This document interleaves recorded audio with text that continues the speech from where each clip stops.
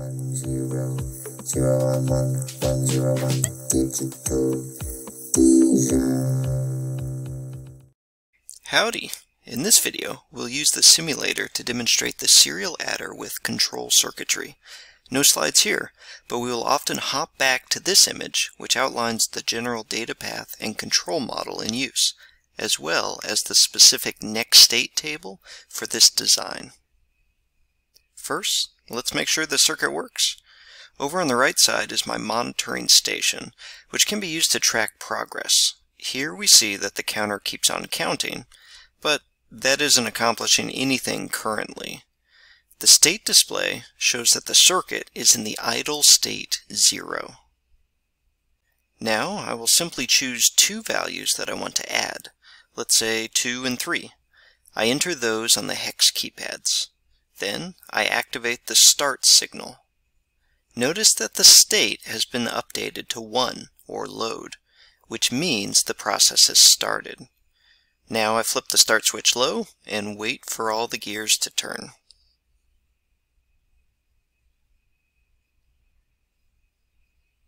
Eventually, the load state is complete and the circuit moves to add state 2.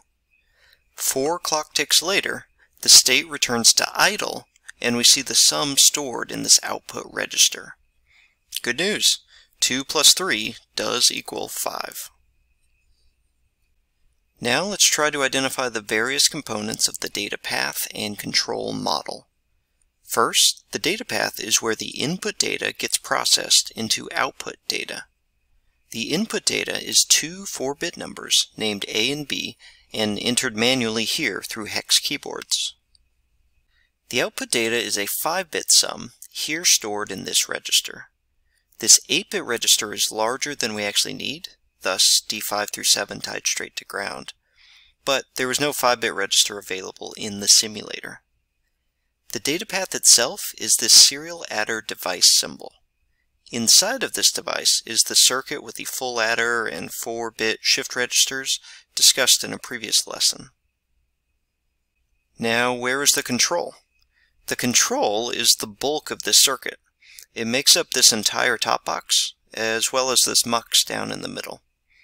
What does the control do? It sends the various signals to direct the flow of data through the serial adder device. In order to do this, it needs to know what the current state is, idle, load, or add.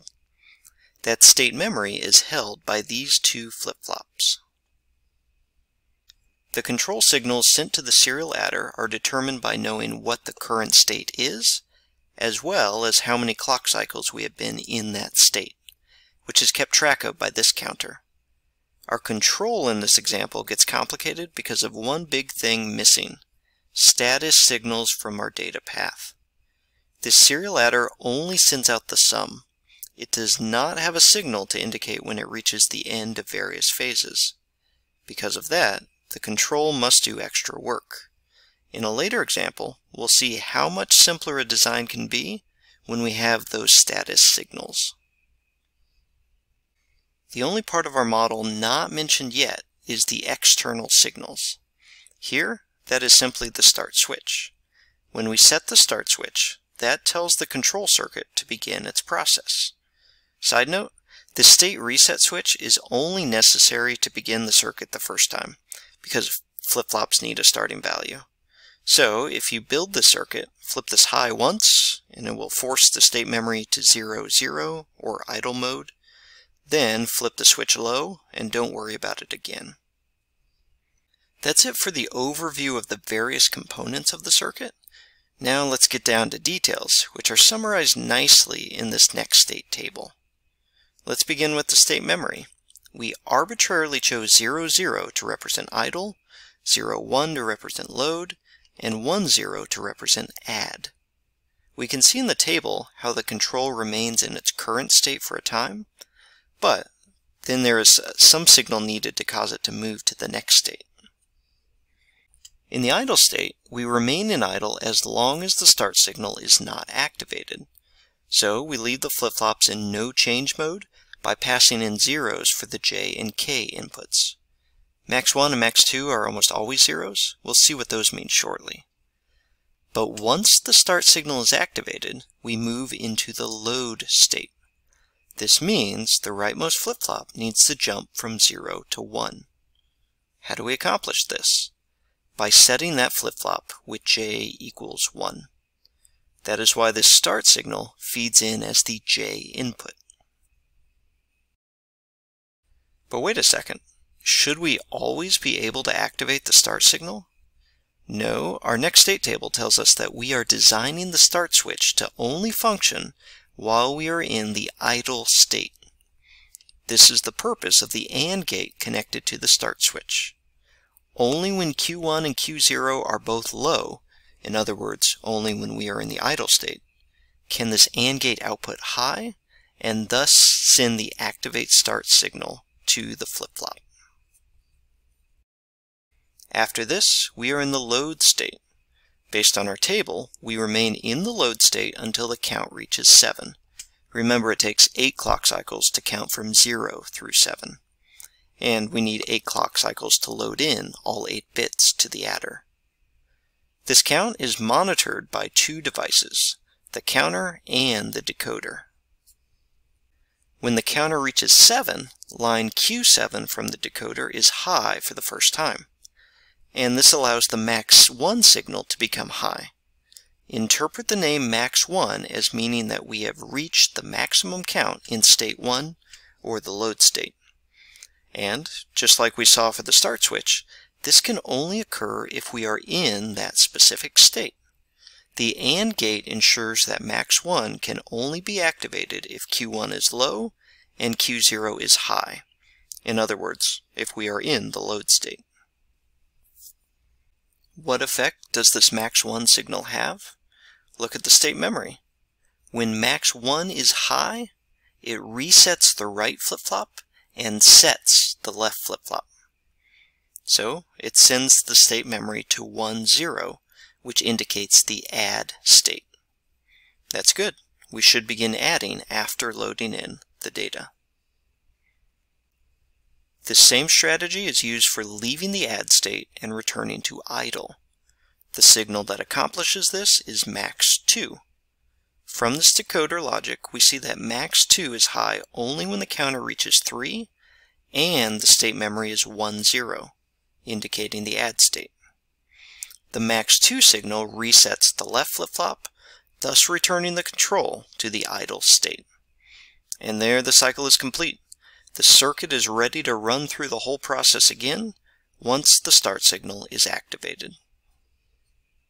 Let's watch what we just described in action. Keep your eyes on these monitoring displays. I'll choose 2 new numbers to add. Then I'll flip the start switch. On the next clock pulse, the state updates to 1 and the counter resets to 0. Then for each of the next 7 clock cycles, the counter goes up by 1. Once the counter reaches 7, the max1 signal is activated, meaning that on the next clock cycle, the control will leave state 1, load, and move to state 2, add. And so it does. Now the counter resets to 0.